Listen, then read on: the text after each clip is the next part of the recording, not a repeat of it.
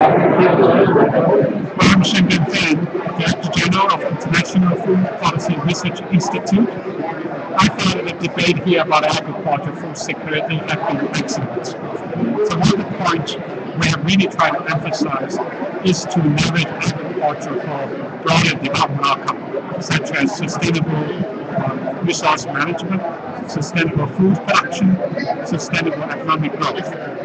So agriculture must be the center of all these new sustainable developments. So when we move to a Rio Plus 20, we have to make sure that agriculture is the center of the debate. We have to make sure that food security must be the center of the debate. To make sure that poor people will have access to water, to land, to food, and to energy. Thank you.